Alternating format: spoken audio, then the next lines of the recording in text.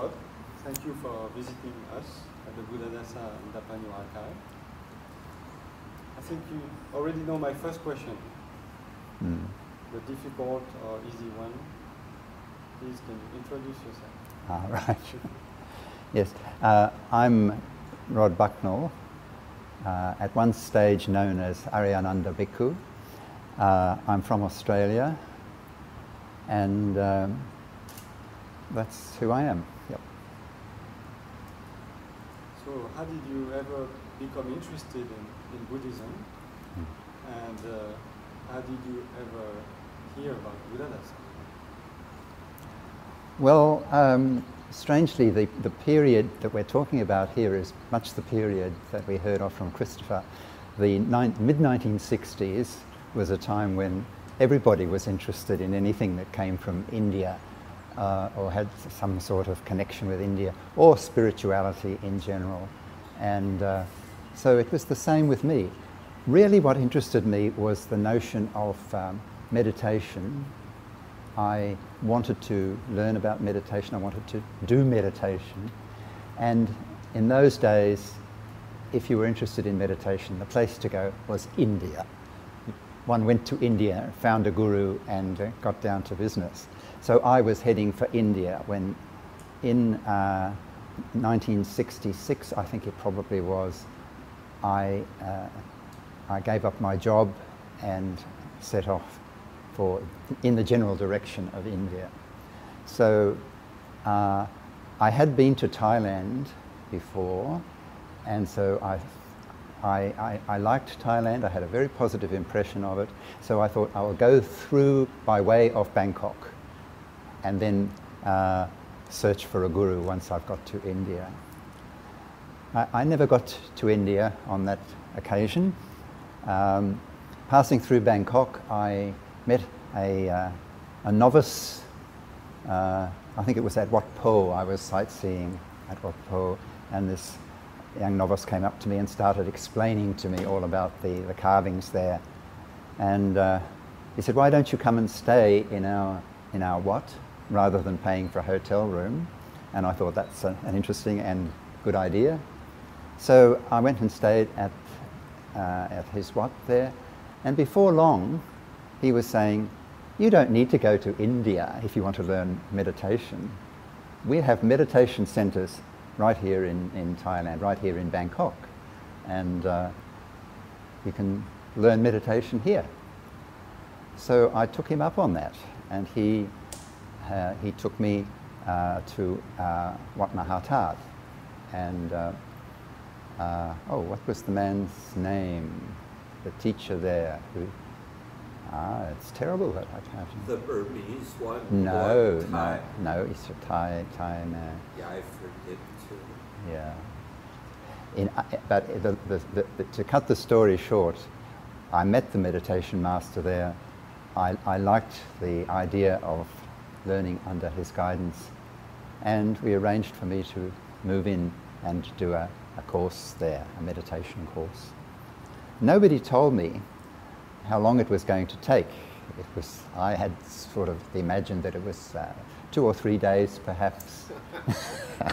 So I was so naive, and but it really got me. I could see that there was something in this meditation.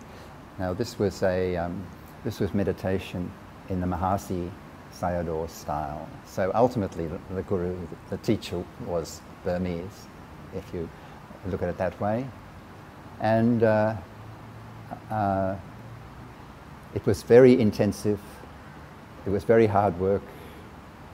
There was no way in the world that you could just decide that, oh, I want to have an afternoon off today, I'd like to go sightseeing or something like that. No, this was absolutely one-pointed meditation from dawn to dusk each day. And I was pleased to find that although it was hard work and although it was a struggle in the beginning, it did bear fruit, and I became very impressed with the sorts of outcomes that came from that. And so I ended up staying for 6 weeks. I was a little bit puzzled in the end when I took leave of the teacher that he gave me a certificate to say that I had done the course. I thought that's not quite what I had expected, but I promised him that I would continue, and he told me, because I had said I find it very hot here in Bangkok and I would rather be somewhere cooler, and I'd rather be somewhere in a forest environment rather than in the middle of a big city, and he advised me to go to a certain small monastery in Chiang Mai and look around. And so I ended up at Wat Umong, just a short distance outside of the city of Chiang Mai. And one of the things about Wat Umong was that they were very strong followers of Buddhadasa Bhikkhu, Ajahn Buddhadasa. And so I wasn't eligible to have a kuti to myself. They had a great big library building, and so I was given a spot on the floor of the library, sharing the floor with a few other people, and I continued with my meditation. But the thing I was going to say is that every morning, at crack of dawn, one would be woken by a recording of a talk by Ajahn Buddhadasa. So this was how every day began, with a Dhamma talk by Ajahn Buddhadasa. So I asked people, who is this person that we hear every morning? And they told me. He's a teacher from the south of Thailand. You must meet him someday. You must talk with him someday. And another thing they said was, you see these books all around. This was the library. You see quite a big hall full of books. These books, most of them are the talks of the Venerable Buddhadasa. And another thing that you should do one of these days is get someone to tell you what's in these books and tell you what the Venerable Buddhadasa has to say. So these were two things that I put away in the back of my mind. That's how I came to know Buddhadasa, and ultimately I ended up, it's a longer story, I'll just give a brief summary so you've got the general picture. I ended up becoming convinced that I wanted to really find out what this chap had to say.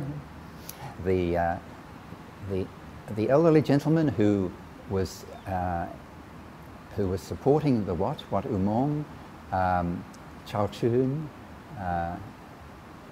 Sirorot is his full name. He was very keen to have me stay, and everyone was saying, oh, you must become a monk someday. And I wasn't at all sure about that at that stage, but I did become interested in what I heard, and so first of all I read a few. There were a few of his books translated into English, and I think it was probably, what was the name of that Indian monk? Nagasena. He was equally interested in the teachings of Buddhadasa, and he encouraged me also too. So I read just a few translations. And then the day came when, everyone was saying, well, ultimately you should be doing the translation yourself. So there were lots of good advice from all quarters, but I was not quite sure that I was that committed. But anyhow, to cut a long story short, I did decide that I was going to stay on. I'd initially come with, I think I had my visa allowed me to stay for 1 month, but I ended up getting a 1-year residency permit, and I ended up deciding that I was going to become a monk. So that took me 9 months to make that decision. So I was ordained by Ariyananda Bhikkhu, at Wat Pratan. He became my preceptor and my teacher. And of course he's very close to Venerable Buddhadasa, and so was Chao Chun. So there were these influences from all directions. But it was some time before I actually got to meet Ajahn Buddhadasa at Chaya, at Suan Mokkh. Chao Chun had tried very hard to recruit Ajahn Buddhadasa to come to Wat Umong. Yeah. It was a famous historical temple that had run down, and he was the main person who helped it renovate. And Ajahn Buddhadasa wasn't willing to go, so he convinced Mokkhabalarama, Yeah. who at that time was in Malaysia. And Mokkhabalarama became nationally known while he was the abbot in Chiang Mai for 15 years. Yes. But Right. by the time you were there, he had already left, it seems. That's right. So he was a sort of nominal abbot, I suppose, also of Wat Umong, as well as being actually located at Wat Chonlapratan. And he came occasionally, and I got to know him, and so I was ordained at Wat Chonlapratan, actually. Yeah. And so, yeah, that's how I of course I got to know Ajahn Buddhadasa in person, only by going to stay at Suan Mokkh, but that came later. So it was about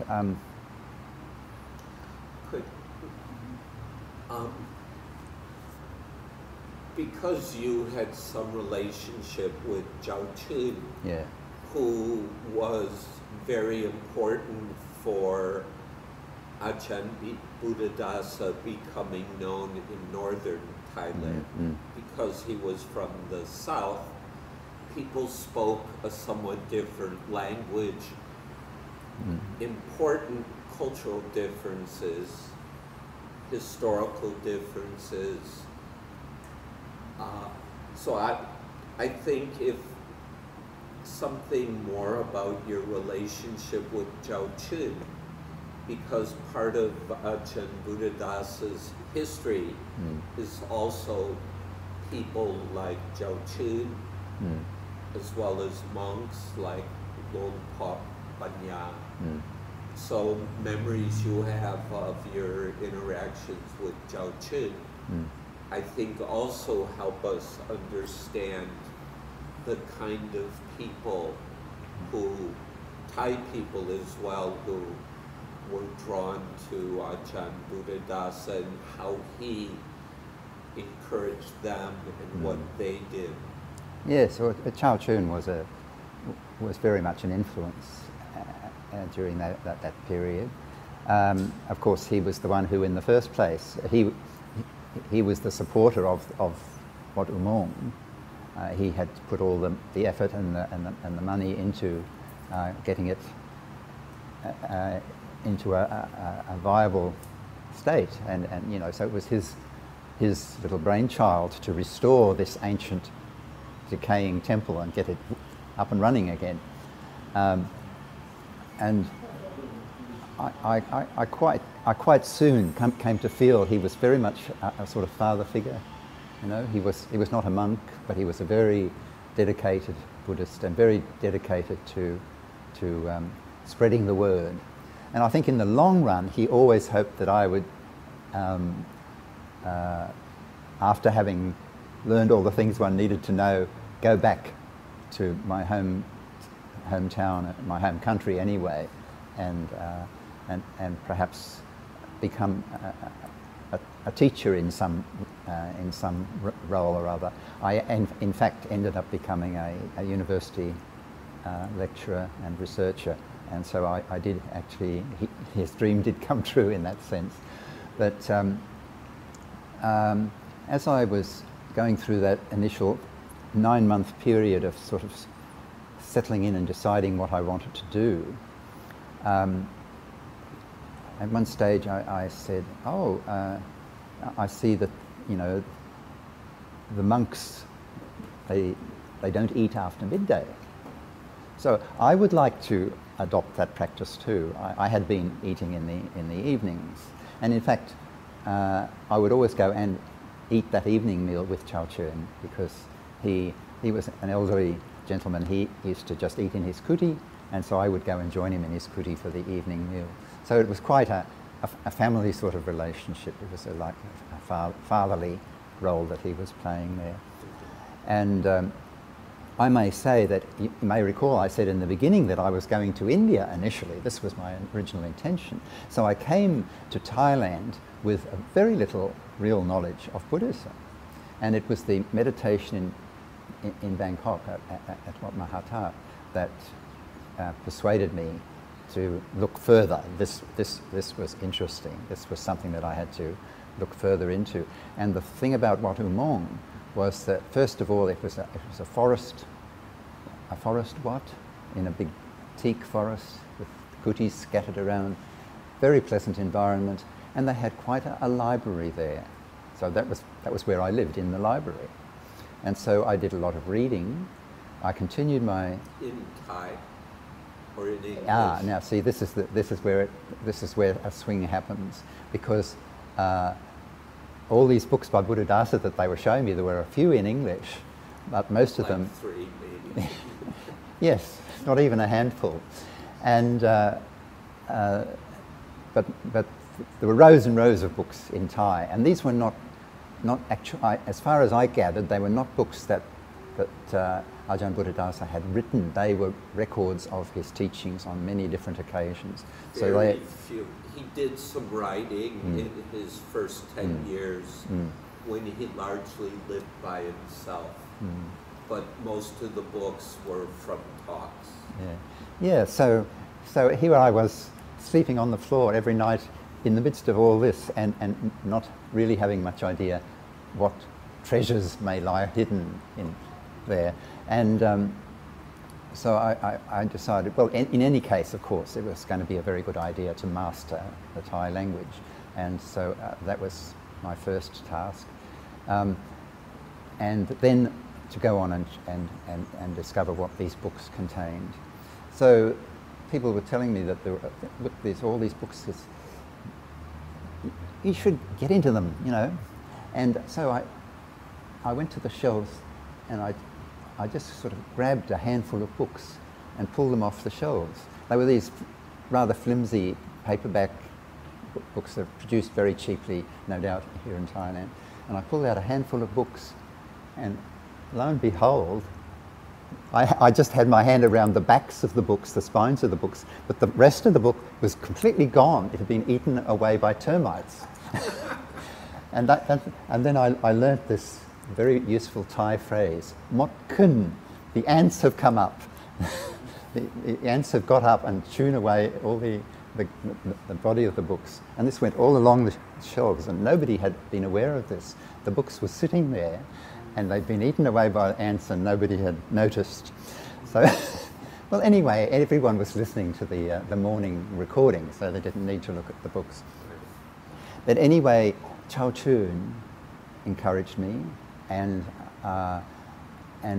with the assist, I had a book, teach. I forget what it was called, but it meant Teach Yourself Thai. Mary Haas. Yeah, what's that book called? Anyway. I know her dictionary. Yeah, I had that too. Yeah. But this was a step-by-step course in Thai, and then there was a young novice who was sort of assigned to me, and I sat down and started translating a book that Chao Chun recommended, which was Dhamma Center, Buddha-Dhamma for Students. And I've later found that it also has a different title, Laktam Samram Laksaksa, Dhamma for Students, once again. Like the sutras, they often have various different titles. So little by little, and with my tutor, and with help from Chao Chun, and with my own natural curiosity for languages and my fondness for linguistics generally, by the end of about a year and a half, I had translated my way slowly through that book.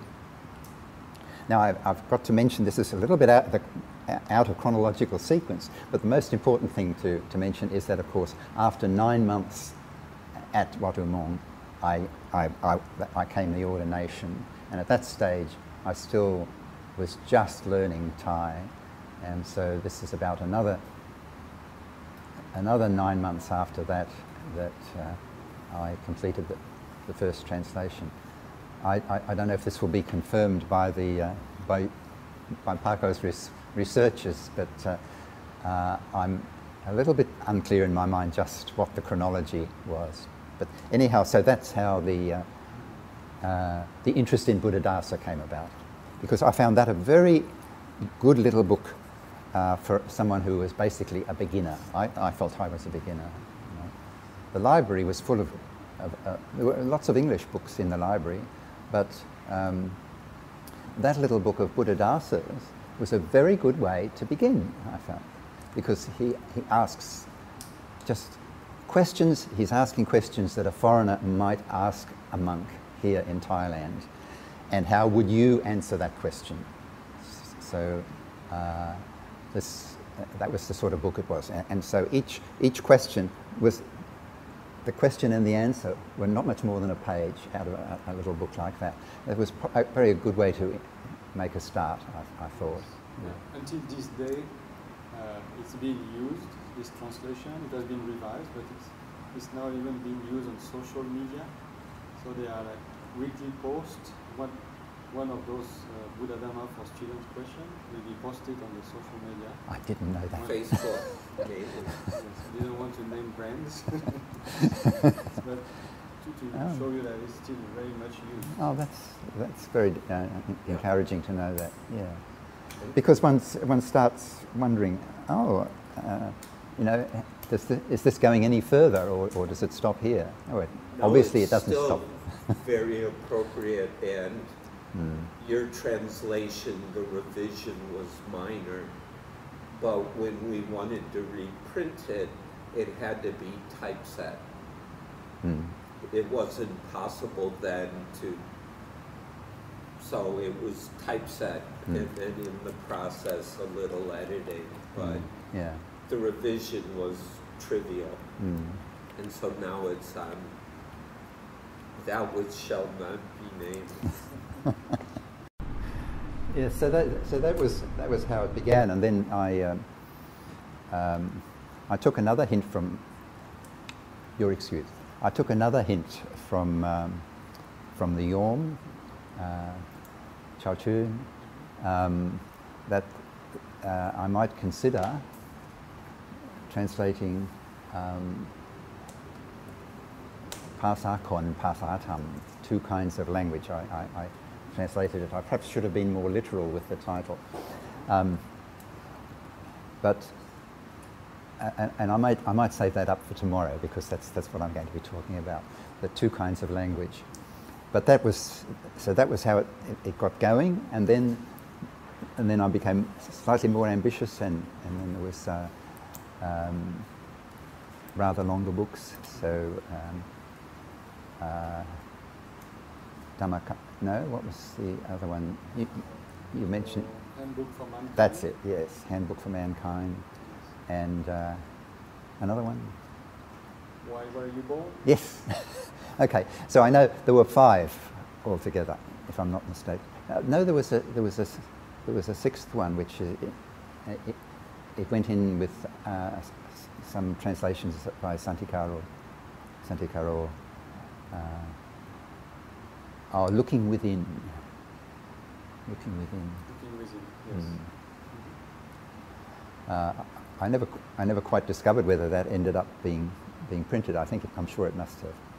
I will show you in the archive. Okay, good.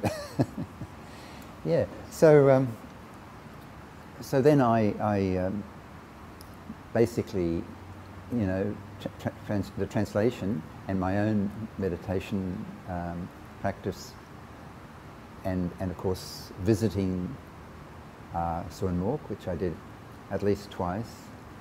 So which circumstances led you to actually go and visit Suan Mokkh from Wat Umong? Oh, well, I mean, if you know, Ajahn Buddhadasa was not going to come to Wat Umong, so I'll go to Suan Mokkh. It's as simple as that. And so I found it a very good experience. Also, of course, with being with the actual person, and there were some interesting other monks there. Some of the names that you two were mentioning just before, you know, Pasatiko was not actually there at that time. He was with Ariyananda at Wat Chuan Lapatan, but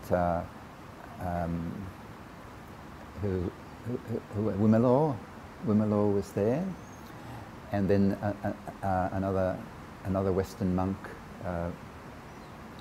was Sadaloka. You may have heard of him, but he was not resident in Thailand ever. He was actually based in Hong Kong, and he came for a visit of about a month, and so I got to know him there, and all that contributed. And so there was the meditation, the translation work, and the general, more systematic study of this thing we call Buddhism. And I realized that it's not enough to read the translations of the texts. I wanted to read Pali too, but I was a bit slow to get started on that. But by the time I completed my 4 years as a bhikkhu, I was a different sort of person. Yeah. And when you met Ajahn Buddhadasa, did you discuss translation with him? Yes. He was all in favour. Yeah. I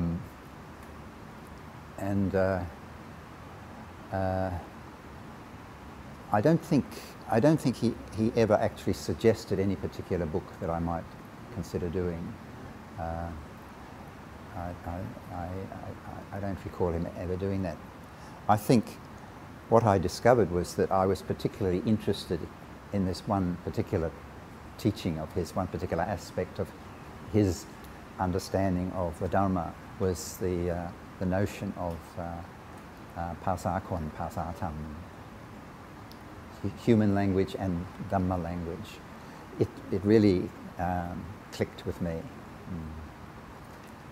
And do you remember the actual condition of the very first meeting with Ajahn Buddhadasa? Your first arrival in Wat Suan Mokkh? Oh, no, I really don't, I'm afraid. That's almost 50 years ago. Yeah, it's 40-something years, that's right, for sure, yeah. But one little thing, he felt that that's what I should be doing, you know. He didn't want me to read any books. I mean, I was there, I think I must have spent a pansa there for the full 3 months, and he was very happy for me to be translating while I was there, but he really didn't want me to. He had quite a library, I'm sure, inside his kuti. I never got to see it, but no, he says you've got to stay focused.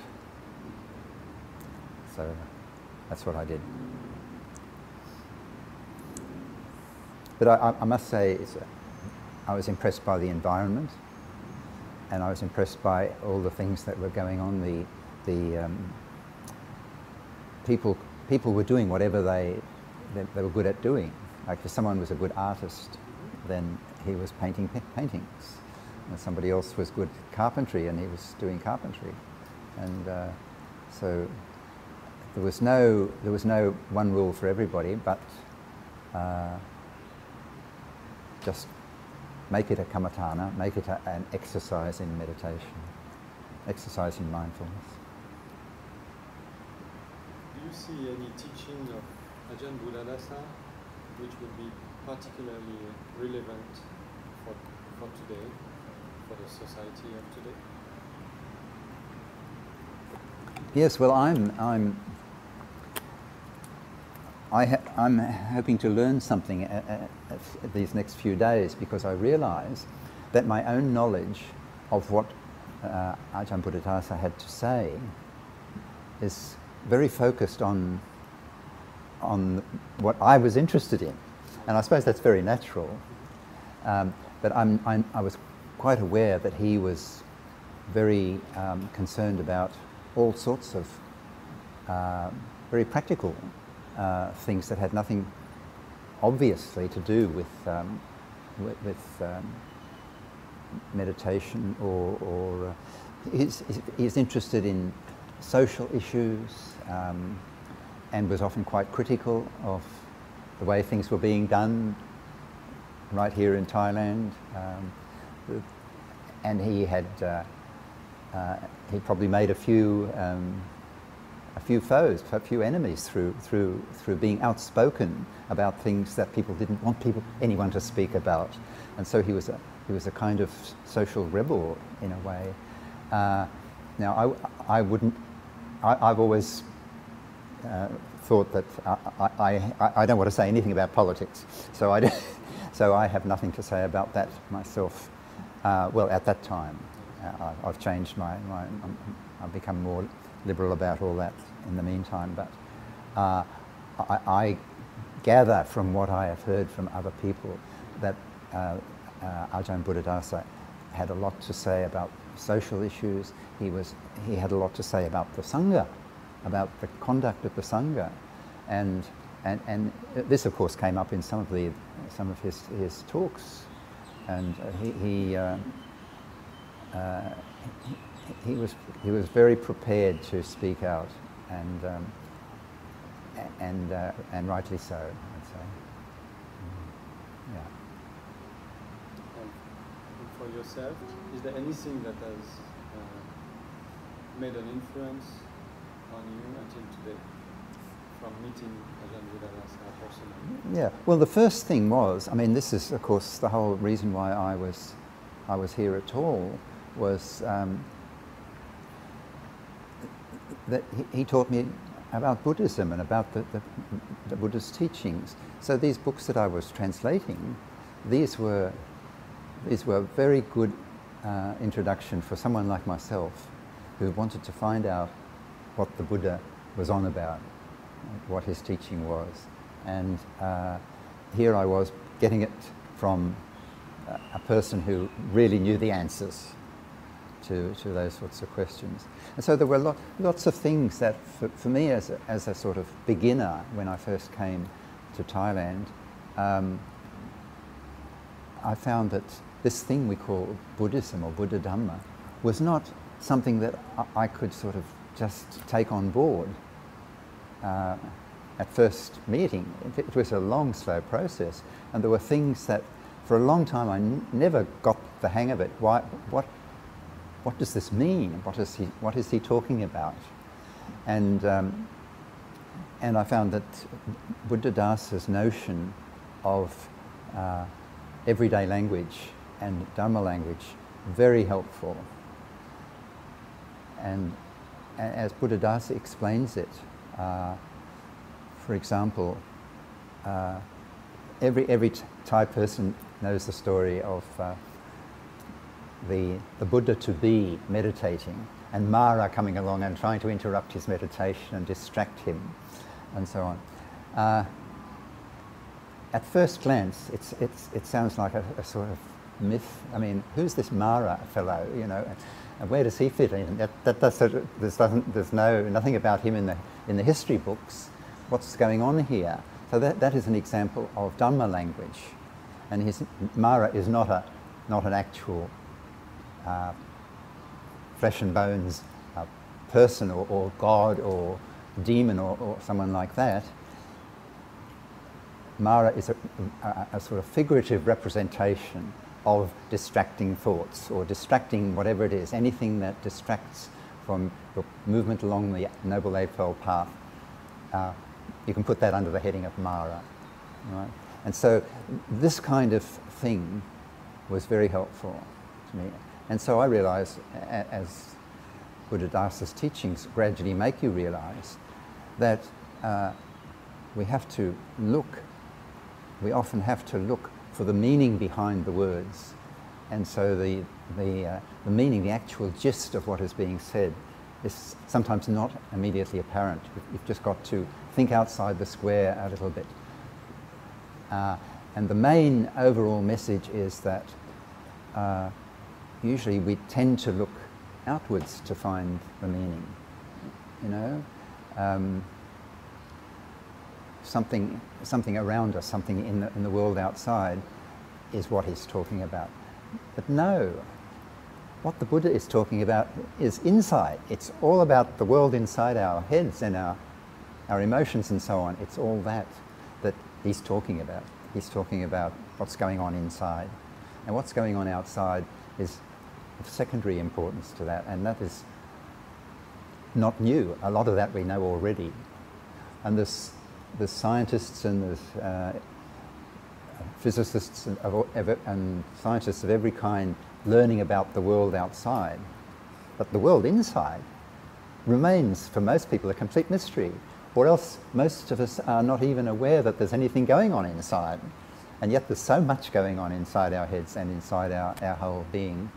And that's what Buddhadasa indirectly was saying. So he's saying, so that book, Looking Within, the title is very much a summary of his approach. And it's nothing new. I mean, the Buddha was saying exactly that, but it's very easily forgotten. And so that it was not news to me in a way, because of course the whole reason why I was interested in meditation was because I was, to some extent, to a very shallow extent, aware that there's all sorts of stuff going on inside that we don't know about and that we don't know how to deal with. And we don't know how to come to terms with it, and so what I was reading in these translations that I was doing myself was that was the main message that came out of it, that it's all about what's going on inside. What's going on outside, we sort of know how to deal with that in most cases, but what's going on inside is where we should be looking. Well, thank you, Ajahn, Roderick. And thank you for inviting me to come and be part of this very interesting process. And thank you also to all the people who are behind. I know I've met just a few of you, but I know there's a whole team working behind the scenes. So thank you all. And thank you for asking me to come along, Paco. Very much appreciated.